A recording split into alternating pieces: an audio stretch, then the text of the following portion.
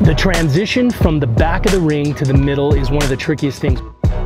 What's one of our favorite drills to teach you how to get from the back of the ring into the power position as fast as possible and keep your middle delivery leg moving fast and powerfully and accelerating? We're going to talk about it in this video. Check it out.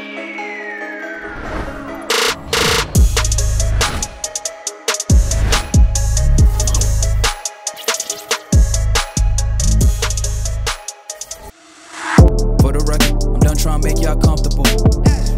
For the record, you ain't trying to grow, then it's done for you. Hey everybody, it's Eric Johnson from Rotational Throws Nation, and in today's YouTube video, what we're going to talk about is a little simple drill for the rotational shot to help you start throwing a lot better, a lot faster. Now, one of the key things that we have to talk about in the rotational shot, kind of our core drills, some people teach when you come off the left, you pull the left, right? And I agree with that. And some people say when you come off the left, push off the left, and that helps you get your foot down faster, which I agree with as well. So what's one of my favorite drills for the rotational throws? It's the push-pull drill. And so what we're doing is we're consciously setting up the position, and we have to set up our alignment. And so we're gonna push and we're gonna pull it into position, and that's gonna help me stay on top. Notice the double load in the leg. I'm here, which is gonna allow me to rotate around.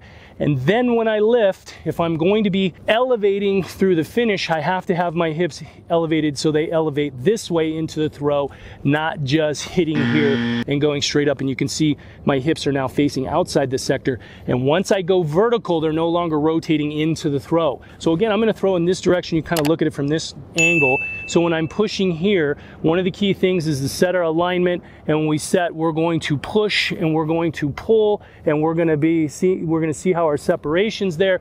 So one of the things is we wind, we're gonna be feeling our arms stretch, we're gonna watch the shoulder position hold, and then we're gonna be driving in.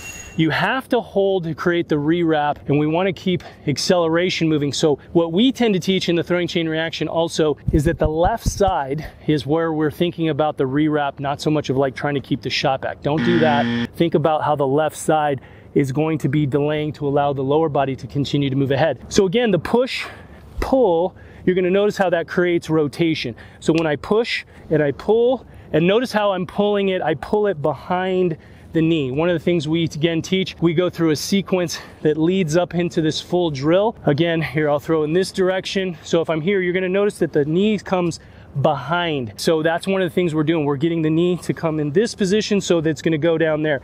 You're gonna notice that one of the key things to set up in that drill is the alignment of the drill. It's essentially a diagonal line from where the foot is here, right, to be where it is here. See how it came across this line? It almost looks like an inverted 7. The 2 feet is the top of the 7. The 7 goes down here, so the left is there, and the power position foot is here. Again, you'll notice when I push and I pull, I'm trying to keep this back.